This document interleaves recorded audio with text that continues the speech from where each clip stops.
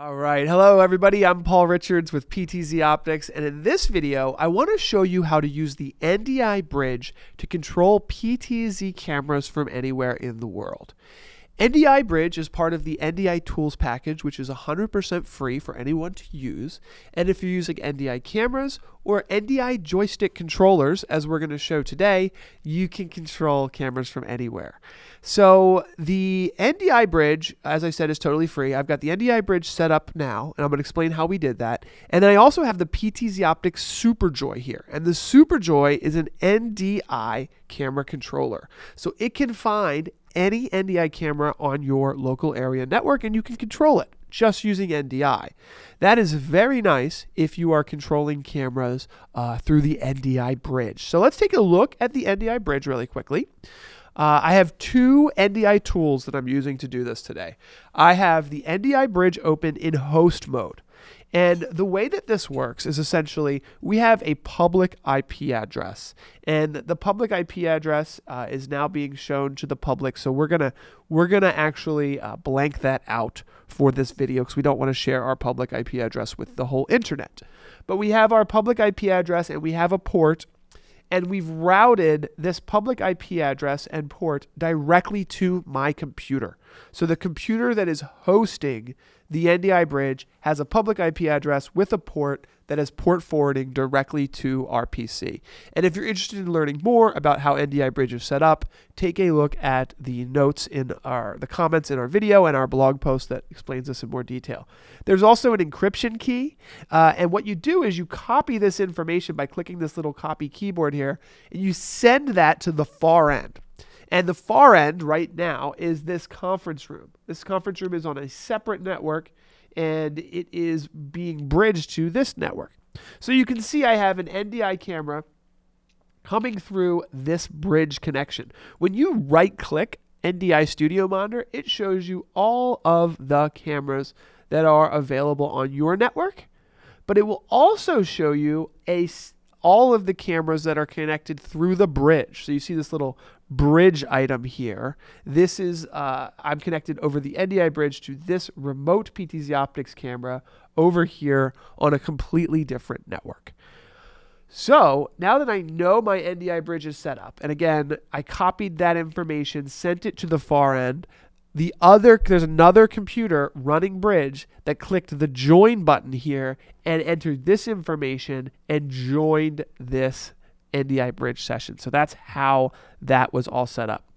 Once that is done, what we can do is we can actually go into our PTZOptics SuperJoy and find those cameras that are available to us now through the bridge. So if you go to your your PTZOptics SuperJoy joystick, and by the way, the IP address of the SuperJoy is available on the screen of the SuperJoy. It is also, when you type that in, this will all come up, and you can search for NDI cameras and you can search for PTZOptics cameras. So when I click a search here, it takes a moment, it searches the entire network, and it finds all NDI sources. Now, of course, it can only control NDI PTZ cameras, of which we have quite a few. So here's a list of the NDI cameras on our network. And then what we have here is we have a NDI camera that's coming through the bridge. So you can see every source coming through the bridge is mentioned here. So I'm going to go ahead and hit add. I'm going to add that to channel 2, and you'll see the protocol is already selected as NDI. It already knows the IP address and the control port. So we're going to go ahead and hit save.